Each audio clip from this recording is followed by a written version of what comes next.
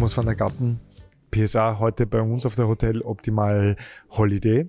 Du hast heute einen sehr eindringlichen Vortrag zum Thema IT Security gehalten. Warum ist da gerade die Hotelerie davon betroffen? Die Hotelerie ist betroffen, weil jeder betroffen ist. Also jeder kann betroffen sein, hauptsächlich durch Betrugsversuche, durch Phishing, durch Social Engineering. Da ist die Hotelerie natürlich auch nicht ausgenommen.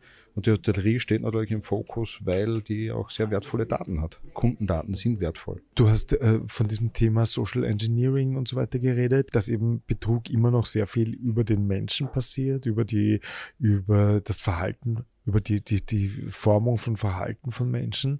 Im Grunde genommen wissen wir ja alle ungefähr, wie das funktioniert. Aber warum fallen wir dann trotzdem so oft drauf rein? Weil Gauner also sehr gut geschult worden sind. Das ist ein Riesengeschäft. Das wirft sehr viel Geld ab. Die wollen das natürlich auch optimieren. Die sind auch psychologisch geschult. Die wissen genau, auf welche Knöpfe sie drücken. Und ich sage auch nach vielen Jahren immer noch, Betrug kann jeden erwischen, kann auch mich erwischen. Deswegen ist es ganz wichtig, auch darüber zu informieren. Deswegen hat es mir auch sehr Spaß gemacht, auch heute zu sprechen. Und es sind sehr viele Fragen gekommen, auch sehr viele Geschichten.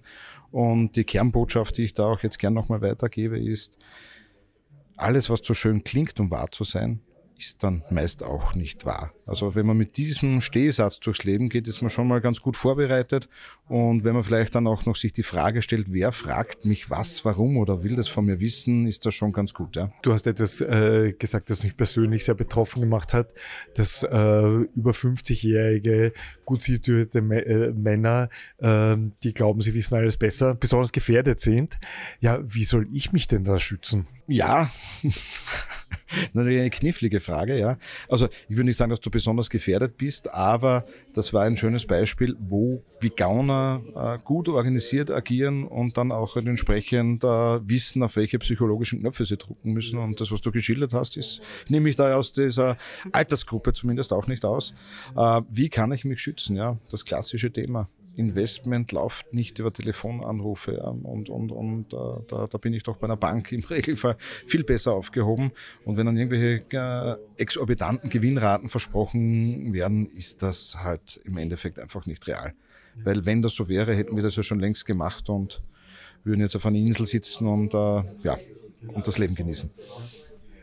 Die Frage mag jetzt naiv klingen. Ja? Wir wissen, die Gauner, wie du sie nennst, sind gut organisiert, sind technisch extrem gut ausgerüstet. Das sind aber doch unsere Staaten auch. Warum schafft es eigentlich nicht die politische Macht, die staatliche Macht, uns zu schützen? Also ich glaube, es wird ganz viel getan, um zu schützen. Also ich sage jetzt aus so einem Job heraus, als Payment Service Austria, wie gesagt, Dienstleister für die österreichischen Banken seit vielen Jahren, und auch die österreichischen Banken investieren seit vielen Jahren sehr viel in das Thema Sicherheit, auch technische Sicherheit, machen auch ganz viel in Richtung Aufklärung, beispielsweise jetzt die Kampagne 10 Tage gegen Phishing.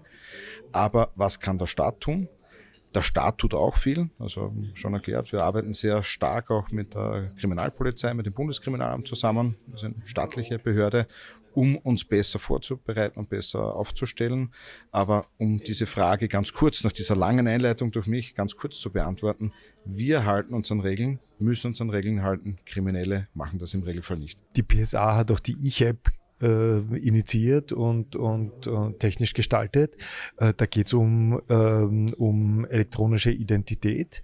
Wir haben heute bei Matthias Winkler gehört, dass das eigentlich in der Hotelerie oft ein Thema ist, dass man die viele digitale Prozesse aufhält, weil man eben dieses Thema der Identitätssicherstellung immer noch vor Ort macht. Wie kann die Ich-App da unterstützen?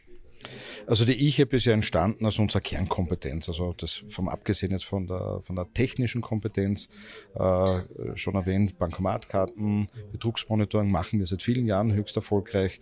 Also nachdem es bei Bankomatkartenbetrug, Kreditkartenbetrug ja auch immer um Identitätsmissbrauch geht, war für uns klar, das ist eine unserer Kompetenzen, die Identität auch festzustellen, zu erkennen. Und da ist eine der Gründe, warum auch die Ich-App entwickelt wurde.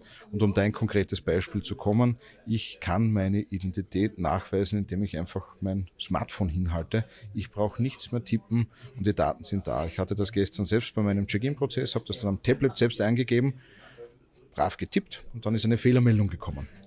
Also das kann man dann schon auch noch viel smoother machen, indem man beispielsweise mit der Ich-App, das ist eine geprüfte Identität, die ist sicher und ist auch für den Kunden sehr sicher und auch sehr einfach. Und damit kann man eigentlich dann die Prozesse wirklich schön vereinfachen, sowohl für den Mitarbeiter als auch für den Gast.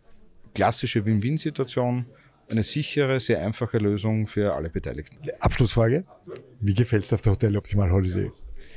Es gefällt mir sehr gut.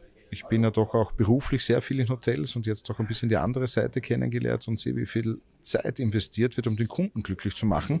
Ich glaube, ich werde es in Zukunft noch ein bisschen stärker spüren, wie viel Aufwand und Zeit und Arbeit dahinter steckt, einfach einen zufriedenen Gast zu haben.